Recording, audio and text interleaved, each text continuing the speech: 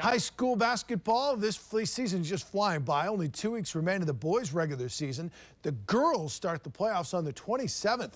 We'll start up in Hart, where the Pirates put a 17-0 record on the line in a key West Michigan conference in the Rivers Division game against North Muskegon, who was 15-3. This is Parker Hovey hits the teardrop.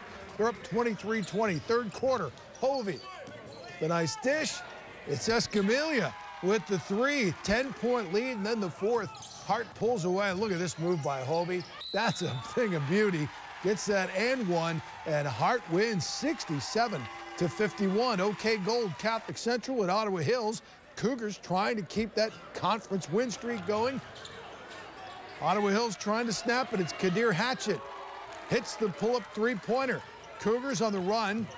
Shot won't go, but Darrell Brooks there for the rebound and the putback. And then Brooks going to blow by the defender.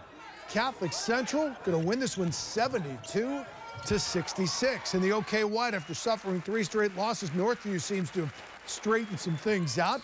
At home tonight against Byron Center, this is Cam Ryans to Brady Schwartz, three-pointer good.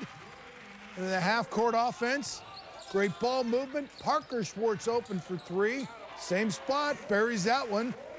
Bulldogs trying to hang in there, and they do a good job of it. Camden Carell post up, draws the contact, goes up strong, but Northview wins it 48-44. Girls basketball, Wayland had a chance to avenge the only conference loss of the season against South Christian. And there you see the Laker sisters harmonizing on the national anthem. These are some talented young ladies out there, and here it's Harmony Laker. Nice steal and one. South Christian defense come up with the steal, and Lily Nitt's going to go end-to-end and lay this one in. They were up 2 at that point.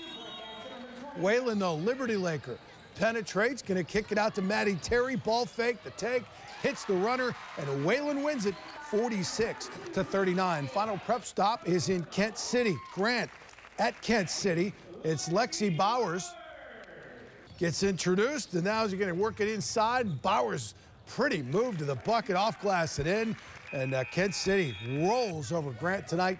Your final score was 72-33.